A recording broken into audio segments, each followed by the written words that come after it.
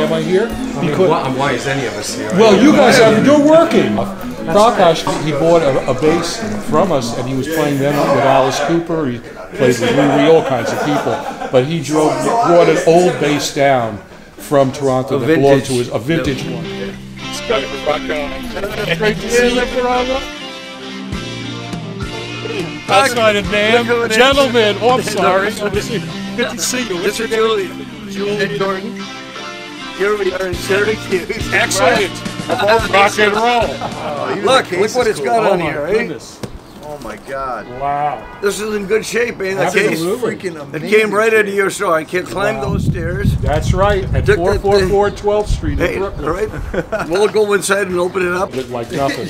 After climbing 3 floors in Brooklyn. Yeah, to the law. Oh, wow. Your bass. Wow. Is that in good shape or That's what? in beautiful shape, man. Look at that. Wow.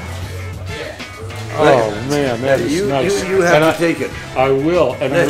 And I remember this piece of wood. Hey, look at that beautiful piece of wood. Yeah, a little bit of walnut burl at the end of it here. Wow. DiMarzio pickups. It was a bass very much like this that Scott Smith from Loverboy had, and that Bob Rock borrowed for the Metallica album that he played. He played it on every track. Well, I don't know where we can plug it in. Right here.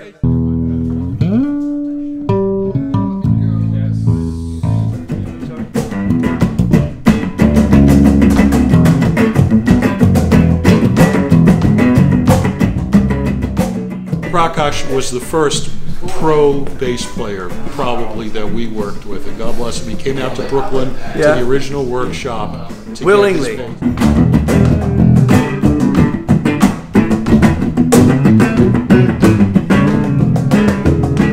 When we brought this back for him today, you know, it was like bringing one of his kids home, right? And he looked at it and he said he remembered this wood.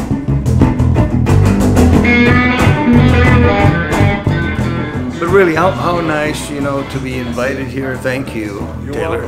Listen, you guys are both an inspiration, I think, to a lot of people, and I'm really, really thankful that you guys made this happen. We're really deep-seated friends, and our connection is through the Sitzroom.